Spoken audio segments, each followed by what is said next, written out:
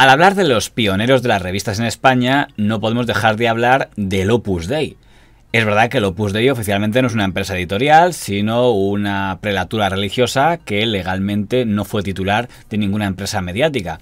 Pero en la práctica, en los años 60 y 70 se crearon varias editoriales de publicaciones que estaban de una manera u otra vinculadas al Opus Dei y que, aunque no tuvieran relación entre ellas, a nivel humano veíamos cómo sus directivos pasaban de una a otra y ejercían un frente común frente al otro bando de entonces, que era la prensa falangista.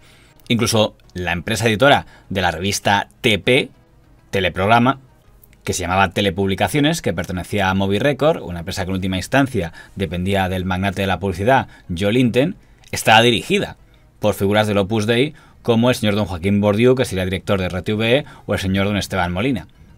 Pero si hay una empresa en la que merece la pena detenerse, es la empresa Sarpe, que trajo al mercado español un montón de cabeceras de cierto éxito, incluyendo las revistas de información política, Actualidad Española y Actualidad Económica, que en aquel momento, años 60, fueron puntas de lanza de la defensa de la apertura política hacia la democracia. Pero aunque tuviera menos influencia política, tuvo más influencia social y de hecho ha perdurado más otra revista creada por Sarpe, que fue Telva.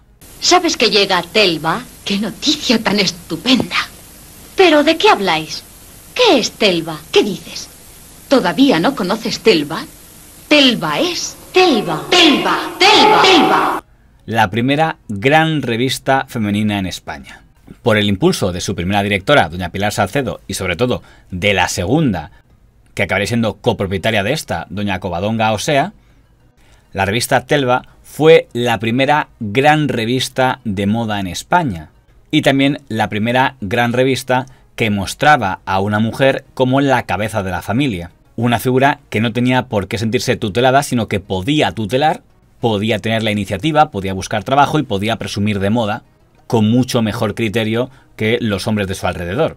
Muy diferente al modelo de mujer que se podía ver en las primeras revistas femeninas que se habían creado en los años 50, como Ama y Garbo, que incidían más en la idea de ama de casa. La revista Telva mostraba a la mujer como pilar auténtico de la sociedad. Ahora, eso sí, quizá por su vinculación al Opus Dei, evitaba algunos temas, como por ejemplo no sacar a una mujer ligera de ropa en portada, o como por ejemplo evitar cualquier tema que podría ser contrario a la unidad familiar.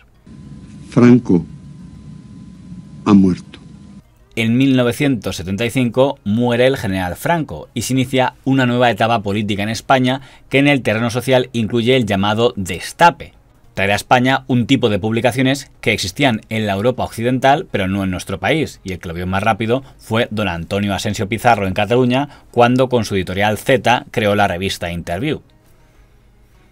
La legislación española impedía que una empresa extranjera pudiera ser titular de publicaciones en España, algo que no se modificaría hasta la entrada en la Unión Europea, pero sí permitía que un editor español llegara a acuerdos puntuales para reproducir contenidos de revistas extranjeras, y eso abría un nuevo modelo de negocio en revistas que tuvo en su primer gran referente al señor don José Ramón Guiramaens, que fundó el grupo editorial Ana, cuyo modelo de negocio iba a ser crear revistas en España que en la práctica reprodujeran contenidos de revistas similares de Europa.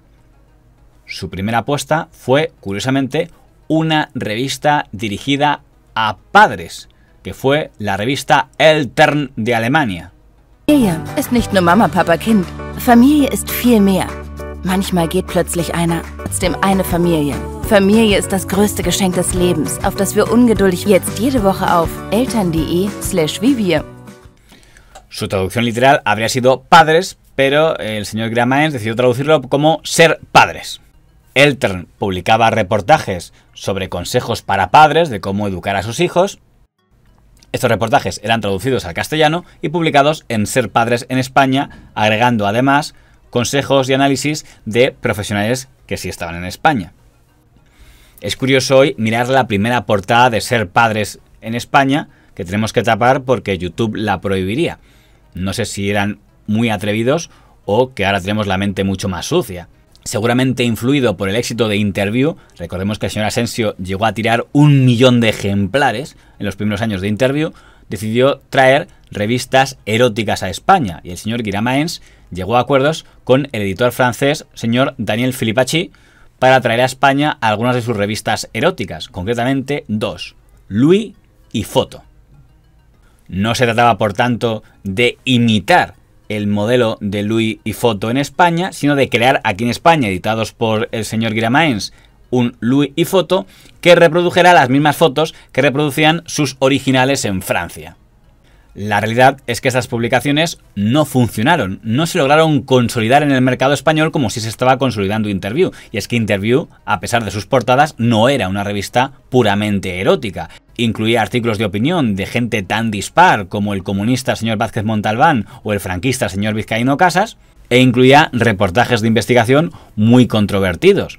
Y aunque quizás solo fueran una excusa para muchos compradores para ver a las chicas de portada, la realidad es que por esa excusa, por lo que fuera, la compraban y en cambio no compraban tanto ni Louis ni Foto. La última apuesta de la editorial Ana sería llegar a un acuerdo con el grupo Hearst de Estados Unidos para traer una de las mayores marcas de moda del mundo, la revista Cosmopolitan, que fue presentada por todo lo alto en España y con el señor don Enrique Meneses como director, a pesar de que era una revista dirigida a público femenino. Casi a la vez que el grupo Ana trataba de traer Cosmopolitan en España, otro grupo editorial creado en España trataba de traer una marca internacional a nuestro país, la revista Marie Claire de Francia, otro símbolo de publicaciones de moda femenina. Y los responsables de la edición española de Marie Claire también decidieron poner al frente de la revista a un hombre, a un veterano periodista como era el señor López Sancho. Con lo cual no dejaba de ser controvertido ver el editorial de presentación de «Hola, soy Marie Claire, tu amiga», sabiendo que en el fondo quien estaba detrás de ese editorial era un varón. Y aunque en teoría tanto Cosmopolitan como Marie Claire tenían un componente de mayor libertad que la que podía tener Telva, porque podían presentar a una mujer que no tenía por qué estar vinculada a una familia, que podía presentarse más independizada, la realidad es que por lectores ni se acercaron a la audiencia consolidada que ya tenía la revista Telva. Dicho de otra manera, la señora Covadonga o Shea de Telva supo conectar mucho más con las mujeres de los 70 que el señor Meneses o el señor López Sancho. Y en aquellos años 70, ni Cosmopolitan ni Marie Claire pudieron consolidarse. En el caso del grupo Ana, la quiebra del primer intento de traer Cosmopolitan simbolizó la quiebra de todo el grupo editorial Ana, porque tampoco habían funcionado Louis y Foto. Lo único que había funcionado había sido la revista Ser Padres, que sería vendida a otro editor. Habría que esperar todavía una década para que en España se consolidara el periodismo de moda femenina. ¿Pensaste en montar una cafetería cuando aprendiste a hacer tartas caseras? Pero te diste cuenta que al final lo que te gustaba era comértelas. O como ahora, que piensas que la quinoa va a ser para toda la vida.